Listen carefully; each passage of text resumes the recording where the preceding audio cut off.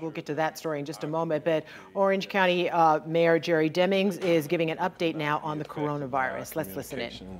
As local leaders without your assistance, so thank you for being here. Let me also acknowledge some of our other electeds who were not introduced. We have Orange County Commissioner Myra Uribe, who is here, and also Orange County Commissioner Christine Moore, who have joined us.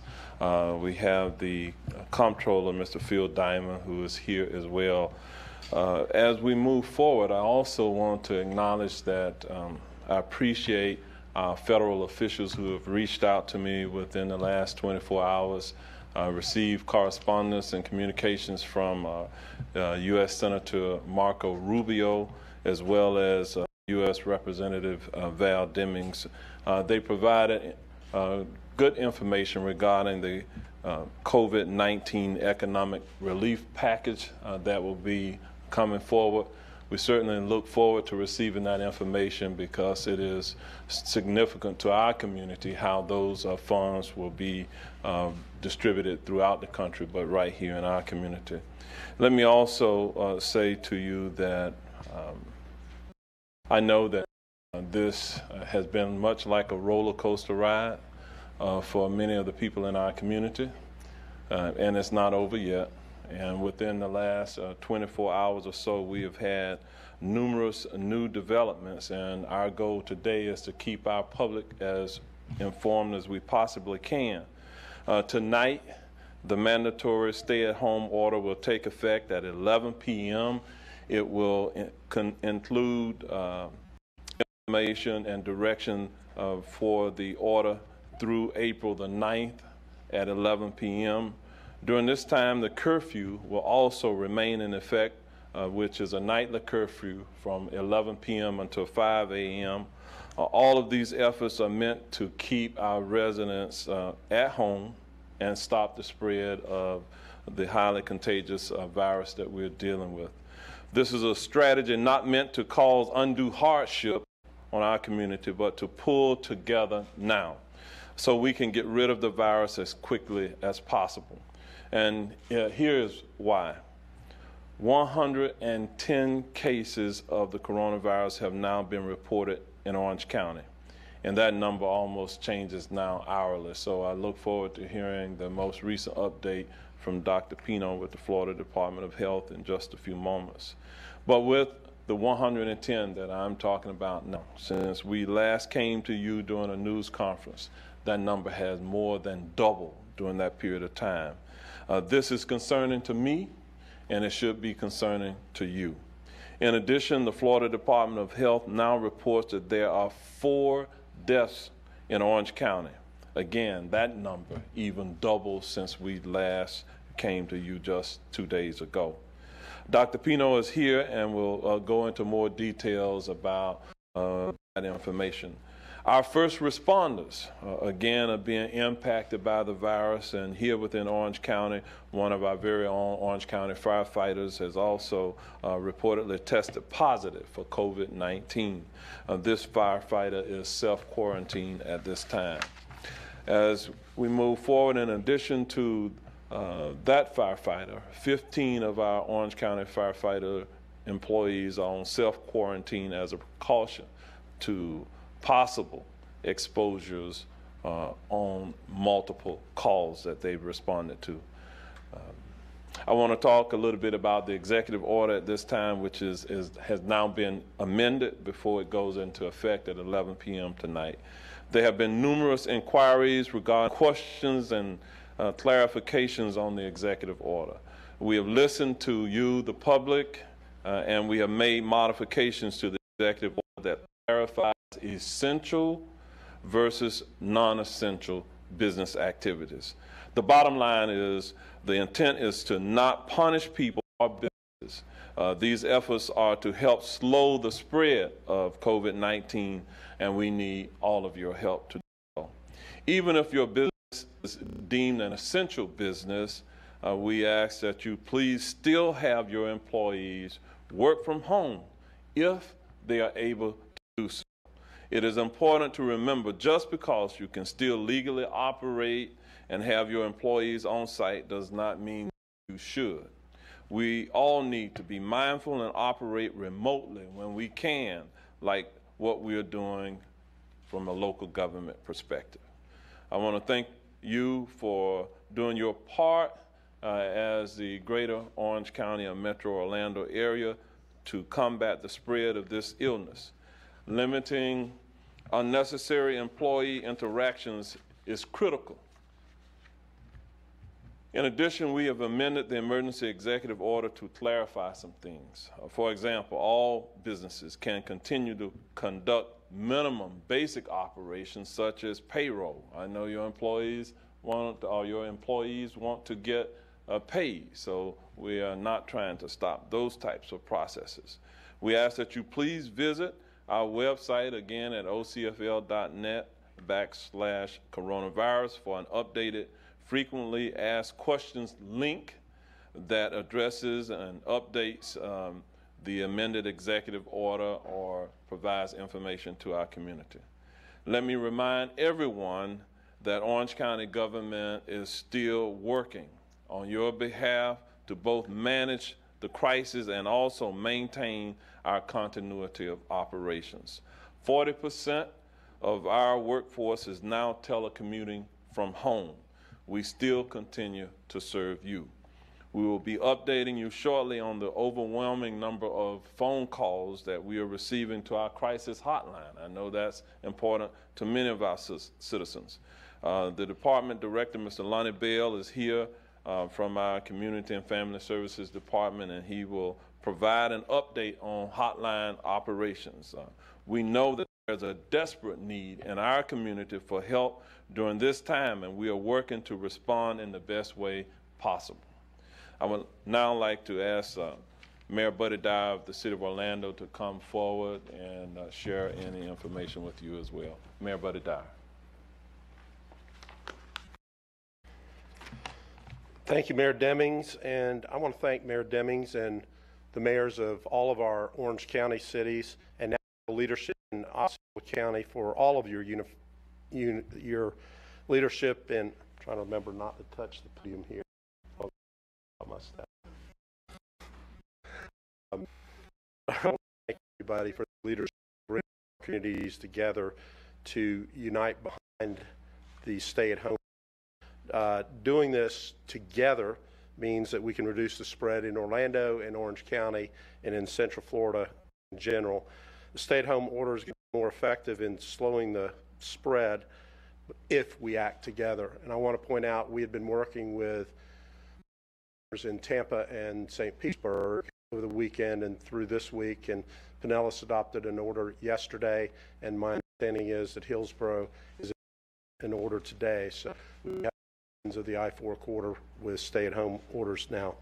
As a government, we're doing everything we can to make responsible decisions, and decisions that are based on data and decisions from the recommendations of the healthcare experts to stop the spread. And all of our public healthcare experts advised us that to stop the we have to simply stay home. That means that we need to close down non-essential businesses, to encourage telecommuting, and we need to maintain 6-foot distances between us. And I know these are hard decisions. They're hard for of us, but the stay-at-home order, as Mayor Demings said, was not something that we wanted to do. It's something that we had to do. We have to stop the spread of this virus. We have to flatten the curve, because if we don't, we're going to get other people sick. We're going to overwhelm our hospitals and our healthcare system. The nurses and the doctors will get sick, and if we don't, we won't have enough protective equipment for our first responders and for our professionals. That's why it's so important, and that's why it's so critical. So I'm calling on all of our residents today to spread the message, not the virus. It has consequences that affects our entire community. So we're here in Orlando, and we're strong, and we continue to remain unified in our identity and our sense of community, one family looking out for each other, and being united is always our greatest strength. So I've seen residents and businesses showing compassion, teachers and staff that are distributing meals to ensure that our students have healthy breakfasts and lunches and car birthday parades to connect with their students, small businesses who have donated goods and services to healthcare providers. There are people, in fact, my girlfriend is doing this, using sewing machines to make face masks for healthcare workers. There's children that have brought joy to neighbors with sidewalk chalk works of art, and I could go on with many more examples, but I am really proud of our community. We're in this together, and we'll get this together. Now, I always enjoy calling Dr. Pino. Good afternoon. Many of you have expressed interest in our pilot site testing that we did recently. There's children that have brought joy to neighbors with sidewalk chalk works of art, and I could go on with many more examples, but I am really proud of our community. We're in this together, and we'll get through this together. Now, I always enjoy calling on Dr. Pino. Good afternoon. Many of you have expressed interest in our pilot site testing that we did recently. It was completed yesterday, the Sentinel study. We tested 50 assisted living facilities residents in 5 facilities around the state, the county, and we selected geographically those to have a wider coverage of the county area. I also would like to inform that a testing site continues to operate. It's at 50% of what I would like to be, what our capacity is right now. We have detected some issues in the background operations on how to approve and certify the testing. So I will be streamlining that to accelerate the process. We did 26 tests yesterday. That's very low. We need to increase that. And we are going to do about the same number today. Next week, we should see an increase in those numbers. I also would like to thank our providers, our nurses, and our staff. They are willing to stay operating during the weekend, so we are going to continue to do testing Saturday and Sunday so that we can continue to increase our total numbers. As we increase our numbers of testing, we have seen an increase of the number of cases that was expected. In saying it doesn't mean that it's irrelevant. It's very relevant that we have broken the mark of 100. And also it's interesting now the epidemic is changing, and most of the transmission that we are seeing in our data comes from local transmission in the United States and the county, and we have seen a decrease of the number of incidents that happen from travelers, and that's normal as we implement these measures. And sad to announce that we have a first child with COVID-19. It's a 9-year-old, and we hope that it recovers fast so that it returns to school when school opens. We have acquired sufficient ingredients to make our own test kits, collection kits. So tomorrow we will be opening a little shop within the health department to start making test kits. We have ingredients to make 200 tomorrow, and we should have another 200 elements for earlier next week. And we will continue to acquire those products with the help of our county government that has provided funding for some of those testing that we are going to start conducting. With that, I would like to call Dr. Jenkins, the Superintendent of Schools. Thank you, Doctor. Good afternoon. Let me give you just a few updates from Orange County Public Schools. First, certainly want to thank the mayor for his great wisdom and leadership during this critical time. We also appreciate that executive order provided some exemptions for the school system and specifically allowed for our feeding program to continue for our children with great needs. But we want to support, the school board and I want to support the intent of the social distancing in order to slow the virus. And so the vast majority of our employees will be at home, several working from home. Schools and central offices will only be open from 9 a.m. to 2 with limited administrators, skeletal crews, if you will. No walk-ins are permitted, but certainly appointments, because we will have some needs regarding our two only priorities at this point. One is distance learning, as we are expected to continue the education for our young people. The other is for the feeding of our children. All the while, those employees will be practicing the CDC guidelines, social distancing, hand washing, etc. I also wanted to mention we were very pleased. Our Orange Technical College employees actually gathered all of our medical supplies so that they could deliver them to hospitals in our area where we know supplies will continue to run short, and so we made that donation today. Let me talk briefly about distance learning and grab and go for those who need that information. So our distance learning is ready to kick off on Monday. This week actually was an extension of our spring break. Next week we start our distance learning. I want to thank all of our teachers through creative means. Middle and high schools are doing digital learning. Elementary schools, we have a hybrid between digital learning and learning packets that have been mailed. Nearly 30,000 packets mailed to those homes that do not have the capacity for digital learning and engagement. Any parent who has not heard from their teacher at this point needs to either contact the teacher or the school. There's a good possibility that the contact information may not be up to date. So we encourage parents who have not heard from their teacher at this point to contact the school or email the teacher with their contact information. Again, very pleased with the work of my administrative team, principals, teachers. Especially want to thank parents, because they are now going to become the teachers for our 212,000 students, and it's quite a task. The message I sent to every one of our students is that we believe in them, this entire community supports them, and we're going to get through this. But in the meantime, we need them to get to work. On Monday, their digital learning begins.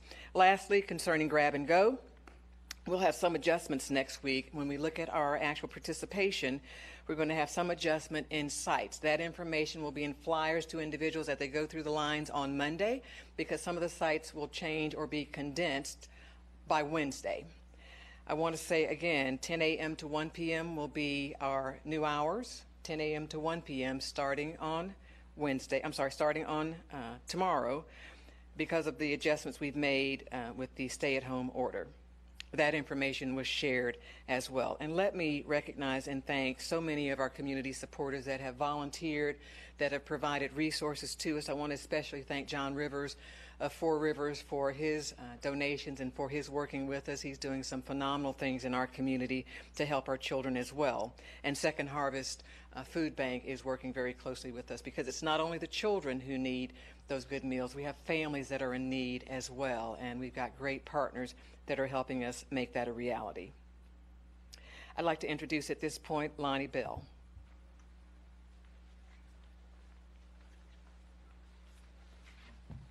Thank you, Dr. Jenkins. Good afternoon, everyone. I'd first like to thank the mayor for giving me an opportunity to provide an update on our crisis assistance program that we've initiated this week. And let me start by saying I'd like to acknowledge that we are aware that the initial rollout for the crisis hotline to help citizens in this fast-moving environment had some challenges. We recognize these challenges and took aggressive action, and we're here to report on those actions. We have increased the number of call-in takers, and the wait time for the queue system is less than 15 minutes today, where earlier in the week it was 20 minutes and above. So we believe we've taken the right steps and we're on the right track. We are enhancing our ability to handle the enormous call volume on the crisis assistance hotline by adding an online system process. You can access the online form by going to this URL, www.ocfl.net/COVID-19 rental assistance. I will repeat that, www.ocfl.net/COVID-19 rental assistance. Please note that using the online system will be much more convenient and quicker for those that are interested in information about the Crisis Assistance Program and the best way to communicate with us. We will continue to accept calls for those that do not have access to a computer. The hours for the operation for the phone line will be 8:30 to 12, Monday through Friday. But please, if you contact us online, there is no need to also call. In fact, calling and going online will slow the process for everyone involved.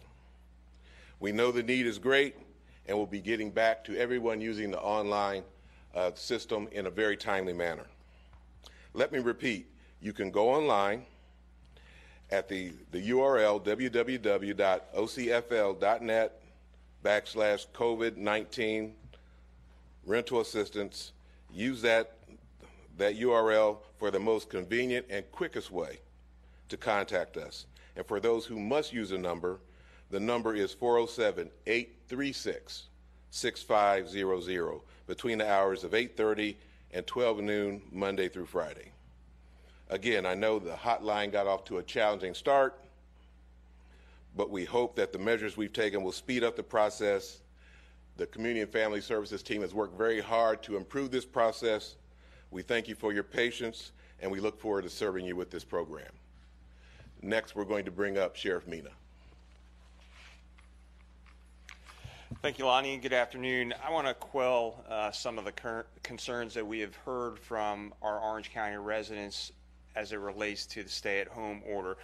First, I want to reiterate that all the steps that we are taking here are meant to help save lives by slowing the spread of this public health crisis created by the coronavirus pandemic. So let me be clear again, the Orange County Sheriff's Office does not intend to use the stay-at-home order as a reason to make more arrests. The purpose of the order is to get our residents to act responsibly for their health, the health of their families, and the health of our community, and stay in their homes when possible. We want you to stay home so that we can stop the spread of this virus. So here's the direction that we have given to our deputies and the surrounding law enforcement agencies. If they encounter someone who is not compliant, we are going to ask that vigil to get in compliance and go home if they don't have a reason to be out and about. And we have told deputies when it's possible to give our residents and our businesses the benefit of the doubt. And trust me when I tell you, we didn't get into law enforcement to arrest someone for a stay-at-home order related to this pandemic, but we will to keep our community safe. But that's the last thing that we want to do. Additionally, our deputy sheriffs have been given direction to contact our legal advisor and a supervisor before we make a physical arrest in any case. So remember, every time one of our deputies has to contact someone who is not in compliance with the order, that's just another chance for the virus to spread between our deputies and the rest of our first responders. So we're pleading everyone to adhere to the stay-at-home order and stay home, please. And so we know these are uncertain and confusing times, and as always, the men and women in law enforcement, all of our first responders, all of our healthcare providers are here for you. We're going to stay on the front lines when many of you can't, but please stay home if you don't have to be out and about. So at this time, I'll introduce Chief Judge Myers.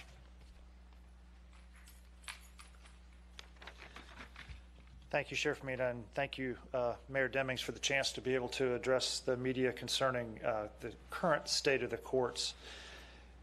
The courts have, for the last week, been on a limited access basis, meaning that there are only certain reasons that folks are permitted to come into the building at the courthouse.